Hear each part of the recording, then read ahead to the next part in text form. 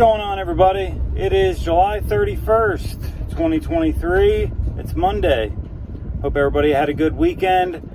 I had a pretty good weekend, hot weekend. Got a lot of yard work done, and it was good. It was nice. Was not on call, so that was good. But today we went ahead and put in that micro channel evaporator coil that I diagnosed last week. Went pretty smooth.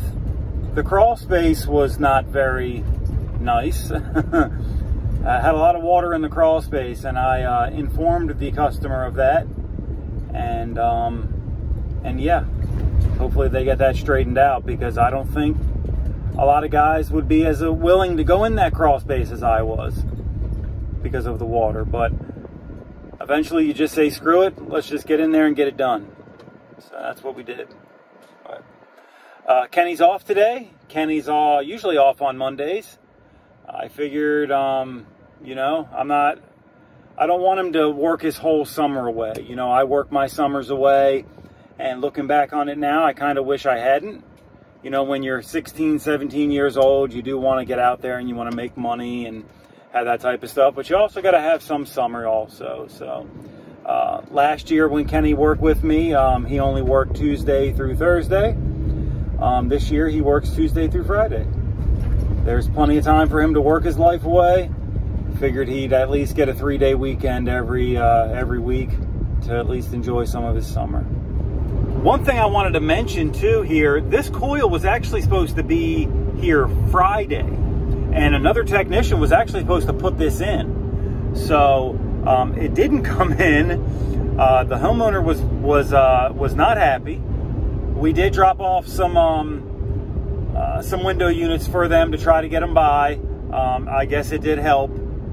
So, but yeah, they were pretty upset, and I did my best to smooth it over. But you know, sometimes it's out of your control, because when I diagnosed that unit, I ordered the coil while I was sitting in the homeowner's driveway. For some reason, somehow, one way or another, the dealer or the distributor did not order the coil then. We went to go do it Friday, coil never showed up, and of course we had a pissed off customer. But either way, we went back out there today to do it, so take a look. All right, as you can see here, we are flat out of charge, and we're about to go into the crawl space now. A lot of water in here. I had to pump a lot of it out. I think we're good enough to get in there now, though. Yeah, we've had a lot of rain between this morning. Over the weekend, it rained a good amount. I guess some got in the crawl space, so doing my best to get it pumped out. We got to get it done, guys. Sometimes we got to do what we got to do. So looks like I'm getting wet this morning. You can see a lot of wetness. There's my air handler over there. Got a puddle in front of it also. So this sucks. Right there at the top is where it was leaking, where you see those oil stains, that long oil stain there. Yep, that's where it was leaking. We're gonna pull this bad boy out. I'm just gonna cut it here, and I'm gonna cut my 3/8 also. We're just gonna pull this whole thing out and take it up out of here. Depending on what all comes out, might just take the drain pan and everything, assemble it outside, and then bring it back in here.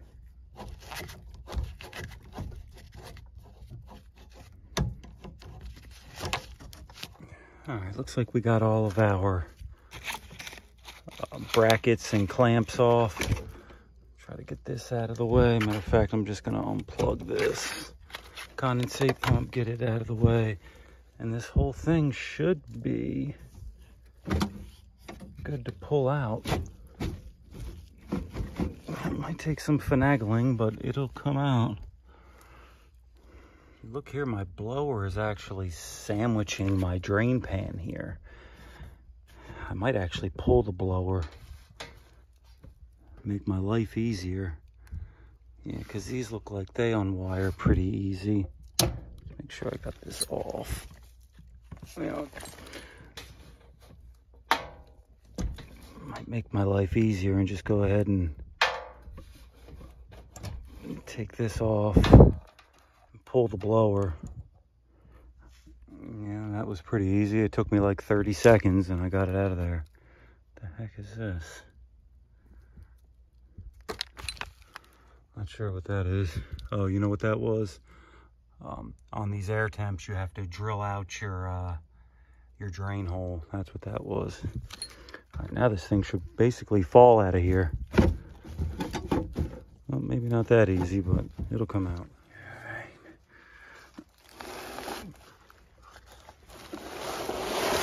Pulling it right along. Getting it up out of here.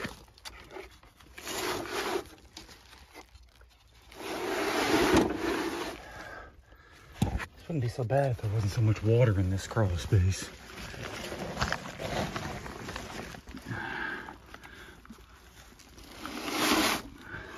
Like I said before, I got out what I could. It's just a lot. I kept it on the drain pan so it's easier to pull.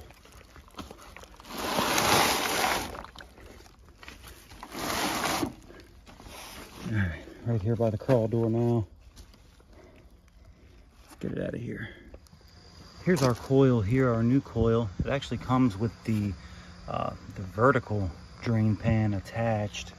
We just got to put it back inside of our horizontal drain pan, which is right there. They give you this, what they call a tube kit. Basically just this. They said I needed this. I don't know why I need that, but we'll see. This here will tell us if our coil is still pressurized.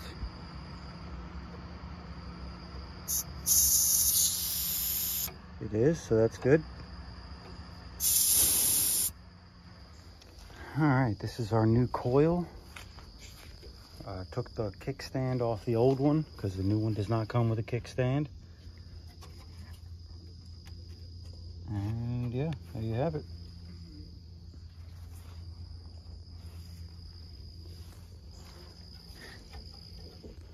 Gonna get this prepped to go back under. I got a new stub on here. I'm gonna braze this before I take it under. With just one less braze in the crawl space.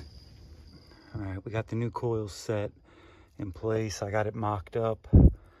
I just got to get in here and braze it. I'm gonna hook up my nitrogen so I can flow nitro while I'm brazing. And I got to put the blower back. Change the filter dryer also. So let's keep it moving. All right, this filter dryer is a little close here, so I'm gonna try to unsweat this, but I think I might just cut it back.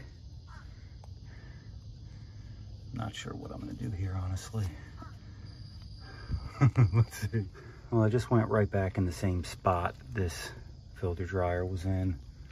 Just gonna check my brazes right now. Not very pretty, but they are sealed. All right, gonna go ahead and move into the crawl space with the torches now. Well, I came into the crawl space trying to stay dry best I can. After 3 or 4 times in and out, you just say forget it and just get wet. So, all right, we're back underneath here. We're gonna start, we're gonna braze these two, get this thing reassembled, and hopefully our crawl space work will be done. All right, we're brazed in. Looking good. Doesn't look like I have any leaks. We will do a good solid pressure test on it. So now I'm gonna slide this motor back in and reassemble this coil. Or air handler. I guess the coil's already assembled. Got some clips and stuff to put on these guys here, but I'm gonna put the blower back in now. And yeah, go from there. All right, guys, we got the blower back in. Got our clips in, got our brackets in. I think everything's good. We just got to put the coil on, or the coil doors on, and we'll be good. So first, before we do that though, we are going to pressure test and make sure we don't have any leaks. Okay, so we're about to pump her up right now. Going on pressure now.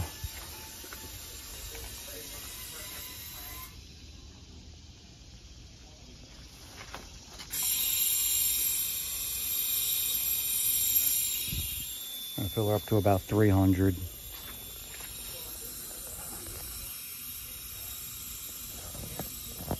All right, we're in pretty good shape. Got the panels back on.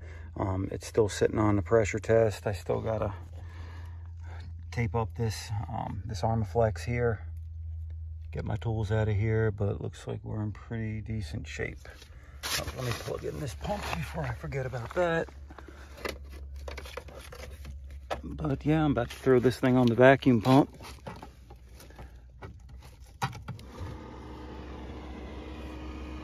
Oops, somehow that filled up with water. Alright, we're on the vacuum pump now. Got the 2 hose set up, got my micron gauge hooked up to the true suction port. We got a micro channel indoor and a micro channel out, so this vacuum should not take very long.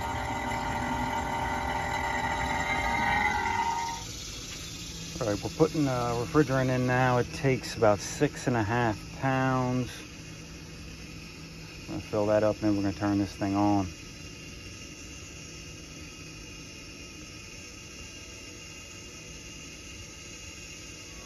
I've got just about the holding charge in it. I just started it up.